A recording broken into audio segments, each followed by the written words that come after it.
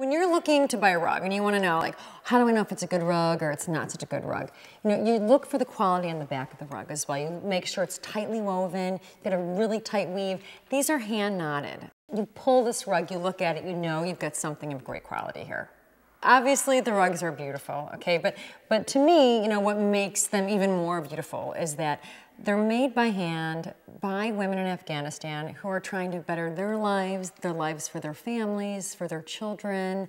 And, you know, how lucky am I that as a designer, I get to be an ambassador and introduce a product into my client's home that's going to make their home more beautiful, their lives more beautiful, and at the same time, that purchase makes someone else's life more beautiful in Afghanistan.